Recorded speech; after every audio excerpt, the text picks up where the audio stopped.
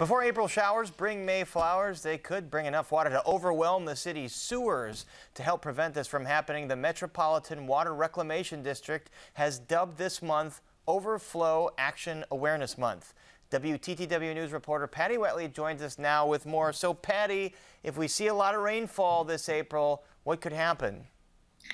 You know, because the city system combines our wastewater and stormwater, when we get these heavy, quick rains, that can really overwhelm the system. And in some of the rainiest months, they've had to let some of that overflow into the Chicago River and the Little Calumet. And by overflow, we are talking about wastewater and sometimes untreated sewage. So that's not a good thing for our waterways. Certainly not what you want in the river. So what does MWRD and Friends of the Chicago River suggest that folks do to help control this?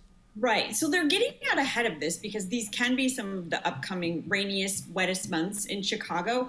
Get you to sign up for these river overflow action days. There's a link on our website in the story to that. And it'll give you some tips for some short-term things you can do on those days when you get a notification, like maybe hold off on doing laundry or stop, running the faucet when you're brushing your teeth.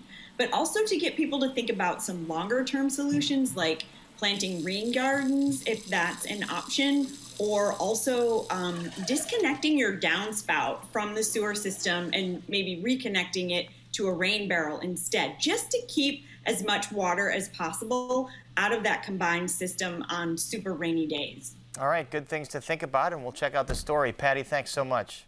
Thanks, Paris. And you can read that aforementioned full story on our website, where you can also find out how to register for virtual tours with the Metropolitan Water Reclamation District. It's all at WTTW.com/news.